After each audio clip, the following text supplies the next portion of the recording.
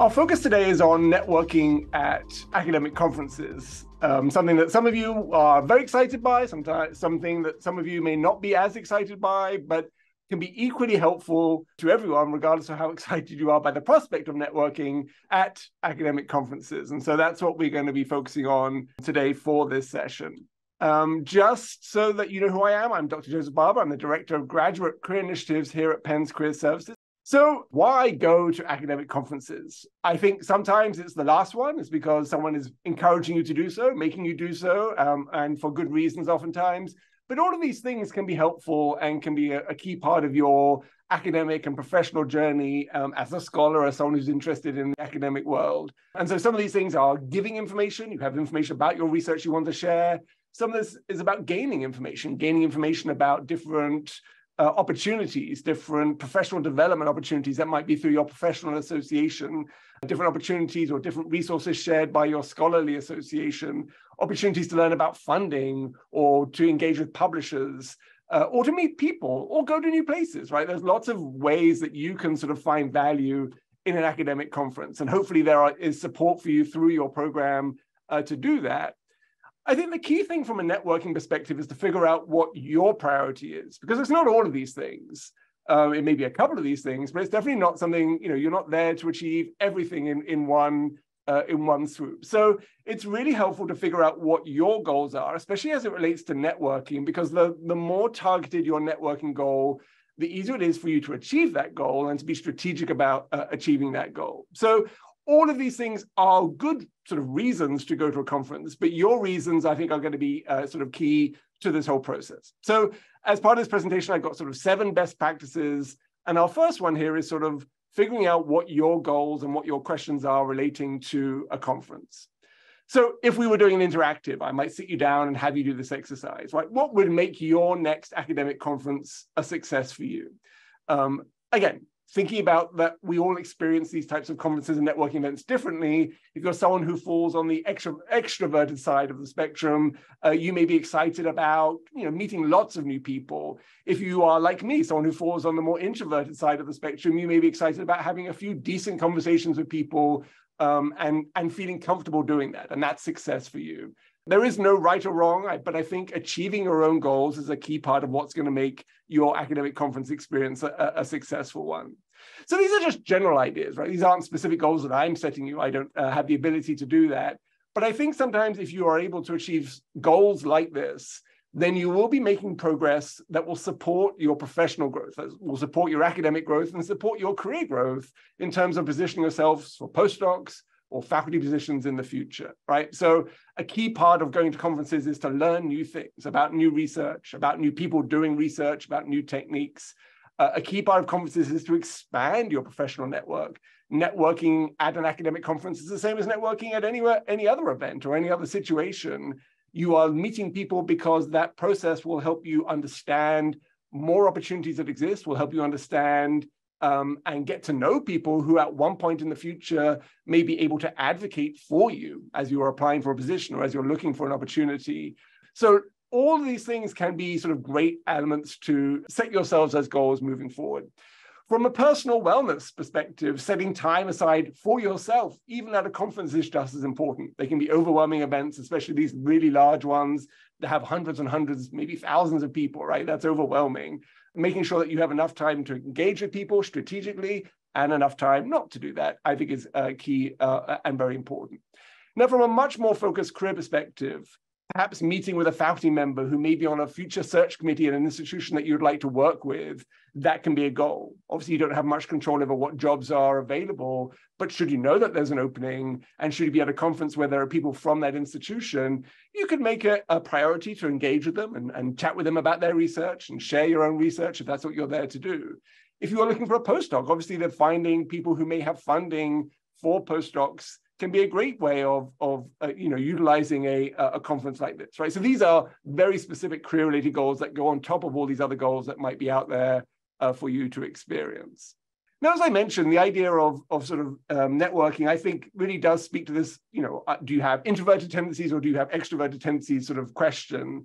What I have learned from my own experience and what people see all the time is if you try as someone with introverted tendencies to network without a plan, you walk into a large room of people and they're all talking and you try to sort of integrate yourself into that, it can be really hard and really energy draining. You drain your energy very quickly. So knowing who it is that you might like to talk to and what it is that you might want to get from them is really important. If you have that goal, you can be much more targeted, which is a very good strength for introverts. It also means you know when to end your networking, because once you've had a good conversation with someone, you might say, that's it, I'm done for the day. For people with extroverted tendencies, although sometimes networking can feel or look easy for people, who sort of fall on the extroverted side of things, sometimes just having lots of conversations isn't also a strategic achievement or outcome. So having lots of conversations is part of networking, but having strategic conversations with the right people is also a key factor that I think you need to sort of pay attention to. So it may look easier for people with extroverted tendencies, but it doesn't mean it's any more successful from a networking standpoint. When you're thinking about the questions that you're asking, those are going to be specific to where you are, to your research area, to a discipline, to your field, to the types of people that you're meeting. But again, thinking about career-focused questions, if you're trying to get a book published, speaking to the publishers there and asking questions about other people who publish books and whether they have connections with publishers, right? That's a whole series of questions that you can ask people. You can ask people about where they got their funding from or how they applied for that funding. That's really strategic in terms of positioning yourself for future success. You can ask people about their future collaborations, the type of research that they're doing. You can even ask people about what it's like to work at a certain institution. Again, knowing that when you are applying for faculty roles, you don't necessarily have a lot of choice to say, I'm definitely going to only focus on these institutions. You may have to focus on a lot, but the different types of institutions, teaching focus, research focus, a bit of a blend, state, private, right? You can find people who represent all of those different types of schools and ask them about their experience there. So those are really great questions to ask. The next thing to figure out is, well, who's going to be able to answer those questions for you? And some of this work comes before you even set foot at the conference venue, but there's a lot of work that can be done ahead of time. Now, most current conferences use an online app to sort of facilitate the conversations that are happening. It will be different for different conferences or different societies and associations, so there's not one approach. But basically, very much like your LinkedIn profile, you'll fill out a profile, you'll make sure that your photo's there, you'll make sure that people can connect with you, you'll make sure that you've highlighted your research area, the keywords associated with your research, right? So anything that app allows you to do to sort of help people understand who you are is going to be a good use of your time. Then you're going to look at the schedule and make sure that you have a sense of how you're going to navigate through the space. As I said, sometimes conferences are really overwhelming with multiple concurrent sessions going on at the same time. Creating a plan for yourself and trying to make that a strategic plan by prioritizing those sessions that are likely to put you in contact with people that you would like to connect with is going to be a key part of that. So obviously you're there to find out more about your field and learn more about that and hear about that.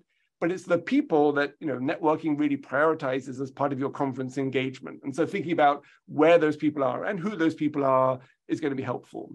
You can even reach out to people ahead of time to see if they are going to a conference, to see if they'll be at a session, to see if they are presenting, if that's not clear from the conference program, and try to sort of establish, hey, if you're going to that conference, I'd love to speak with you at some point. So you're sort of signposting your intention to engage with them so that when you're at the conference, they have sort of that they're pre-warned or pre-warmed to you approaching them and having a conversation with them. So lots of ways that you can sort of begin to sow the seeds of, hey, I'd love to chat with you at a conference so that it's not sort of an all or nothing affair at the conference.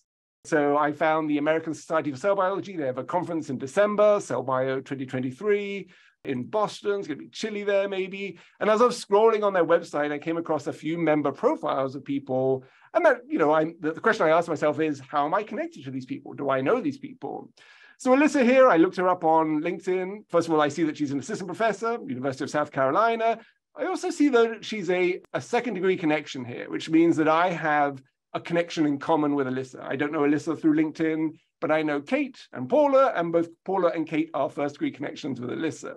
So if I wanted to reach out to Alyssa ahead of time, I could leverage my connections that I have already. I could ask Kate if she could introduce me. I could ask Kate if I could use her name when reaching out to Alyssa. Hey, Alyssa, Kate said you'd be a great person to reach out to, right? Or with the intention of saying, are you going to this conference? I'd love to chat with you. If there was something about Alyssa's background or experience that might be helpful to you. Valerie seemed familiar when I looked at her. And then when I looked at her LinkedIn profile, lots of mutual connections. And then I found out that a few years ago, she was a postdoc at Penn, and probably I had an appointment with her at Career Services, a secondary connection, but I know Valerie in this case, right? So although we're not connected on LinkedIn as first degree, I could reach out directly and maybe Valerie would know me. Again, my relationship and your relationships would be different, but just as an illustration of what some of that pre-work can look like. So that was just scrolling on the website. And obviously you can do the same as you're thinking about who's speaking, who the keynotes are, who the panel conveners are. All those things can be helpful. And then this is just a sort of a suggestion of how you might reach out to someone ahead of time to sort of, again, lay the groundwork for a conversation that you might have as you seek this person out.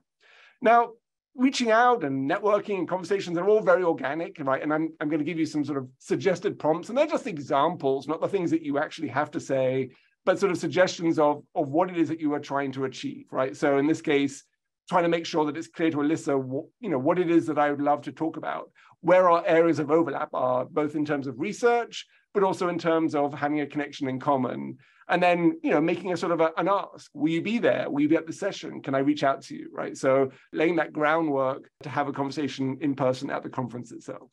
Other things that you can think about, right, is leveraging the connections that you currently have. Your PI, your advisor, they all know people in the field. And so if you're thinking about trying to connect with someone, then make sure that you're asking faculty and advisors, hey, do you know this person? Is this someone in your own network?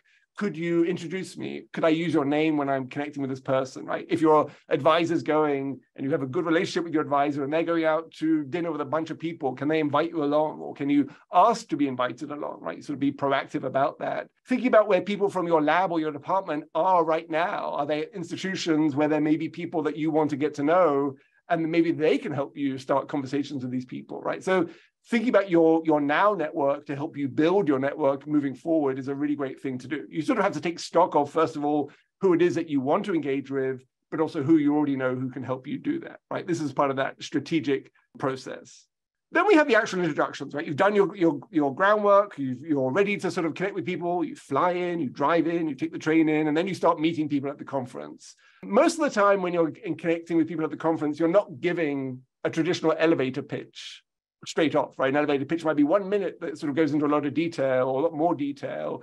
In most cases, you're doing very surface level introductions where you're basically making sure that someone knows who you are, your name, making sure that you say your name clearly and that they can pronounce it easily, your institution, your research area, right? Basic information.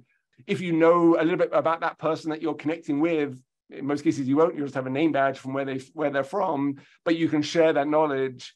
And then trying to get a conversation started, right? In most cases, you're not pitching a thing, even if it's your own research or your own scholarly ability, you're just trying to build professional relationships. And so open-ended questions that allow those conversations to develop naturally are going to be great. Now, this is something that you do all the time anyway. Just sometimes at a conference, it can feel even more stressful because of the sort of the sheer number of people, but sometimes also the seniority of people that you might be connecting with. Again, just as an example of what it is that you might say, hi, I'm Helen, PhD candidate in neuroscience. I really enjoyed your presentation yesterday. I was there. So you're sort of indicating that you're interested. I know that you're doing this thing, and I'd love to hear more about that at some point. Hey, what session are you going to next? Not because you're stalking them, but just because you're interested in what they're interested in as well, right? So casual conversations that can lead to more opportunities for more detailed conversations at the appropriate time. Switching between sessions at a conference may not be the best time to have a long conversation, but might be a great time to say, hey, if you're free at this time, could I find you and have a more detailed conversation with you? We do have a little bit of resources on elevator pitches in our website. If you're interested in that sort of longer spiel, the more about you and what it is that you want the person to walk away with. I think it's a good thing to practice, especially about your research, right? You have to make sure that your research makes sense to people who are not in your exact field, maybe in a subfield or an adjacent field. At a conference, you might have multiple disciplines, some overlapping. So practicing that narrative about what makes your research interesting, what makes it impactful, and what makes it meaningful to different people, even outside of a discipline, is a really good thing to practice over time. So this is a resource. Also, you all have access to LinkedIn Learning, which is a otherwise paid thing that you will have outside of Penn. But whilst you're at Penn, you can access LinkedIn Learning for free. Again, you can practice your elevator pitches as part of this whole process. The other aspect of academic conferences or any conferences is sort of the casual, group mingling conversations where you come into a big space and there's lots of different groups, whether it's a poster session or other types of networking events, and you're sort of moving between different people in a sort of a natural way. And so just making sure that you have good starting lines. Again, these are very much sample starting lines to give you an idea that even if you're feeling awkward, just verbalizing the fact that you're feeling awkward can make you feel less awkward, right? Because other people are feeling awkward too, I guarantee it. So again, knowing what your starting lines are, my go-to is usually number 7. Hi, I'm Joseph from Penn. Have we met before? Because somehow I can never remember faces in different contexts, right? So I met you in one context and I remember your face there, you're in a different context and now you seem unfamiliar. So I assume that I've met everyone, but I can't remember anyone. And that's sort of how I lead that sort of conversation. But again, knowing what your conversation starters are really important. The other thing, the flip side to that is your conversation enders, right? So sometimes you're having a great discussion, but you see the person that you do want to speak with more because they're part of your strategic plan. You don't want to sort of burn any bridges with the person that you're currently chatting with. So you just need a natural but confident way to say, I'm moving on, right? And it doesn't have to be a big deal. And you don't have to be stuck talking with one person. But these are just examples of lines that you can use or suggestions of the types of things that you can say to move on to a different conversation, right? Your goal in this networking is to be strategic with your time. You have limited time to engage with people that might be important as you are sort of doing your strategic networking. Another great networking best practice is to make sure that where you can in a conference setting that you're asking questions in sessions, especially the smaller sessions, not the giant sessions. Obviously, every conference has its own sort of hierarchy of how you ask questions. Are you queuing up at a central mic? Are you raising hands? Different things happen in different ways. But the goal here is to sort of make sure that you are, first of all, listening to the presentation enough to be able to ask a smart question. But fundamentally, a key goal of asking a question is, well, there's 2 main goals. One is to introduce yourself to everyone in that room, basically. And 2 is to engage with that speaker so that you have more of an excuse to connect with that speaker after the session itself, right? Especially if it's a speaker that you are interested in connecting with. So obviously you can get an answer to a question. Obviously, speakers feel more engaged when people are asking nice questions and smart questions, not antagonistic questions. And other people may have that question as well. But the key to the networking here is sort of how you ask the question, right? Oftentimes when people ask questions, their hand goes up, let's say in both settings, and someone says, what's your question? You give the question. And other people in the room might be like, hey, that's a really interesting question, but they don't know who asked it, right? You sort of vanish in the crowd. So a good sort of best practice is to make sure that you are introducing yourself, right? Stand up and say, hi, I'm Joseph Barber. I'm a postdoc from the University of Pennsylvania. Here's my question, right? And what that does is that anyone who's here, who can hear you, right? If you have a microphone that's everyone, can both see you because you've stood up and now know who you are. Now, the question is, what if I ask a silly question? And usually there are no silly questions, but think about the type of question that you would like to be asked if you were giving that presentation, right? So what would make that speaker go, hey, that's a great question. You're not trying to catch them out. You're not trying to, make it difficult for themselves. Some people are for sure in academic conferences, but sort of position yourself as, what would make this speaker feel like I'm really engaging with what they're saying, right? What would I want someone to ask me that I could then say, that's a really great question. Let me tell you more, right? Not how do I defend myself from this question, but let me tell you more about why my research is exciting. It doesn't really answer, what is a silly question, because I don't think there usually is, but position yourself in that way. After asking a question, then you have a better perspective to reach out to that speaker, right? You can find them after the session if they're just milling around, or later on. You can say, hey, I was the person who asked you about this question. Thank you so much for your response. It was really helpful. The reason I asked is because of this. And then you turn it into a conversation, right? But you've then had 2 interactions with that person, 2 sort of significant interactions, a question and a follow-up after that question that sort of connects you in substantive ways. So really good best practice. Not all conferences have poster sessions that skews towards the STEM fields, but there's wonderful opportunities to connect with people at posters because they're basically stuck there for a period of time. They can't even run away, which is great for them and great for you. Lots of things you can learn about, not just the research, but the people, the collaborations, their funding, their research methods, their institutions, their advisor, their PI, right? So many things that you can get from that, but also so many things you can do to support that person and boost their research. And sometimes by boosting their research, you could have, take a picture of their poster and say, this is a great poster. And then you post it on LinkedIn.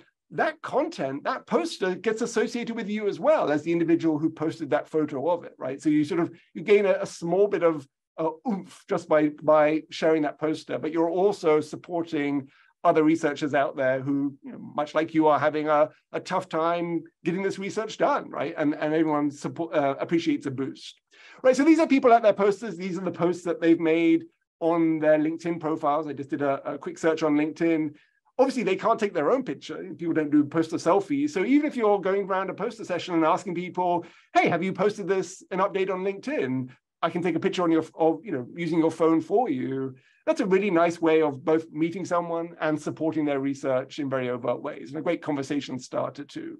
So, I mean, people get their friends to do that and their colleagues. Sometimes it's just really nice to have someone offer to do this, because getting that research out there is a significant part of why they're at the conference, right? And you would hope, I hope, that someone would do that for you as well. So a really nice, easy thing to do to boost research and connect with people in a nice way.